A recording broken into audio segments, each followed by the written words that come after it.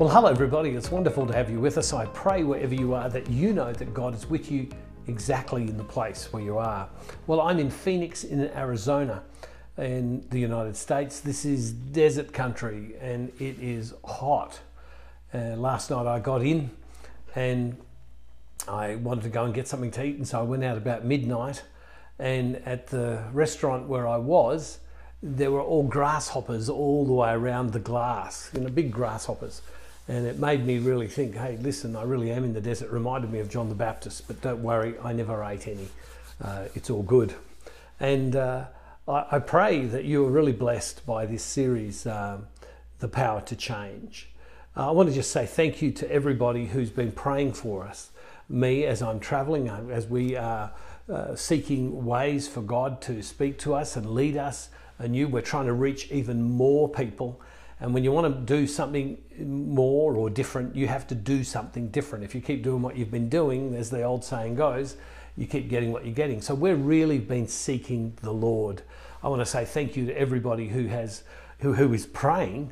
This doesn't work unless there are people praying. I want to thank everybody who has contributed to this trip and all of the various trips that are taking place and meetings that are taking place. People who are just so kind and generous. It's just so great to meet people, and it's just so wonderful, and I'm so blessed.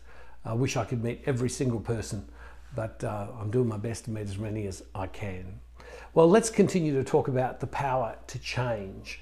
And the scriptures are very clear on this. The scriptures are very clear, and there's some great wisdom in the scriptures. I'm going to read from the book of Proverbs, and I'm just going to read 2 verses today, and then I'm going to read 2 verses tomorrow. And they link together. And change occurs when we do something different.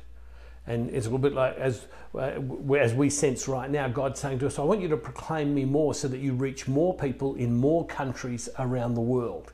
And that's what this whole time of traveling is about now. How do we reach more people around the world?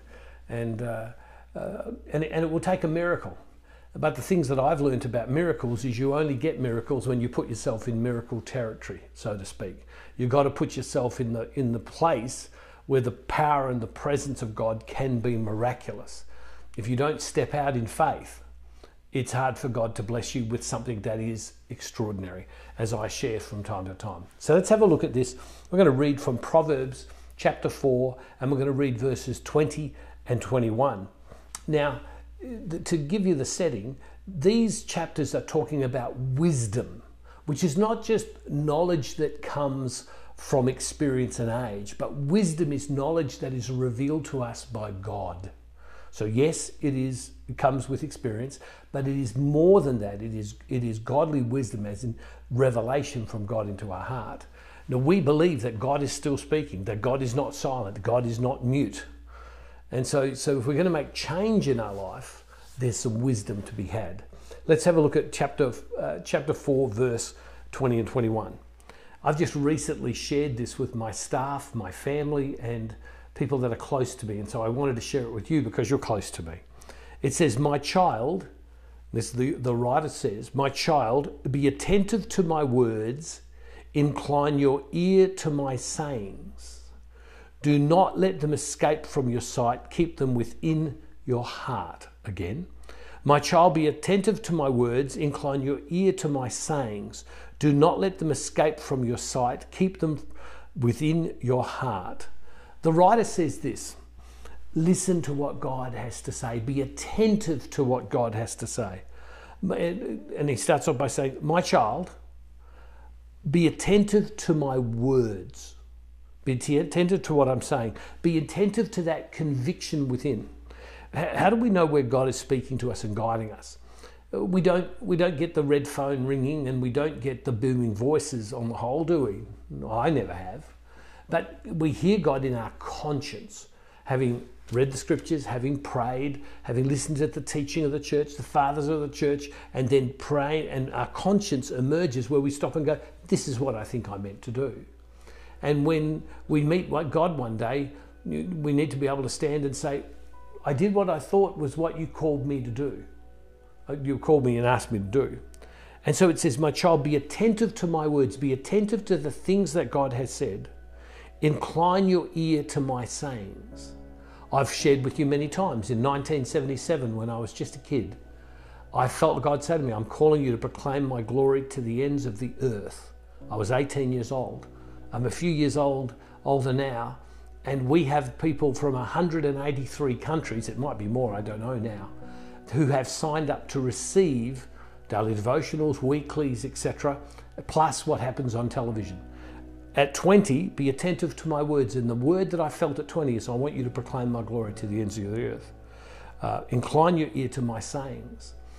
And in my job, often in our relationships, God's speaking to us about the person we marry, about the way we spend our money, the way we communicate with our children, the way we love, the way we contribute, the way we recover from hurt, the way we recover from disappointment, the way we recover from tragedy that's out of our hands. All is based in God's word speaking to us. My child, be attentive to my words and incline your ear to my sayings. Do not let them escape you. Do not let my words, what I've said to you, escape from your sight. Do not let them escape from your sight. Have you ever made a decision about something and then after a while you basically find yourself that you've gone back to where you were, that you've forgotten? For a few times in my life that's happened. I've decided I'm going to go in a different direction and I don't know what it is. I wake up the next day or circumstances take over and all of a sudden I've forgotten the decision that I've made. Do not let them escape. Do not let what God has done escape from your sight. It's over there. I have my prayer journal and I write the things down that I believe God has spoken to me. And when I write these things down, what I find is that by writing them down, I can go back and review them and I hear God speak to me even more. In my prayer journal I've been writing lately, I sense that God is saying to me, I'm coming to reveal something fresh to you, something new to you. A new step is going to come. People are going to come out to be part of this and you're going to be able to hand this to them and more people will be reached. I've got to keep remembering that and remembering what God is saying. Do not let them escape from your sight. Don't forget what God has said to you through your life. Keep them within your heart. Keep them within that hidden place within you. How is this affecting the power to change? If you've fallen away from that which you believed when you were young, this is what I'm meant to do. You know, you might not have walked around and said, I think this is what God calls me to do, but that thing where you felt passionate and peaceful, often that's where God is. We just don't have the language for it. And you've drifted away. Come back. Put those things back in your heart. And maybe they've got to be different now because life has moved. But what are those things that God is calling you to? To some, it is just to be a person of prayer right now, to be closer to Him right now, to be yielding our life to Him right now. Don't fall away.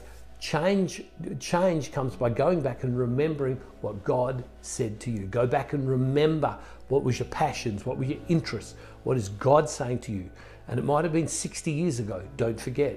It might have been yesterday. Don't forget what God is saying to you. Loving Father, we thank you that your word is consistent.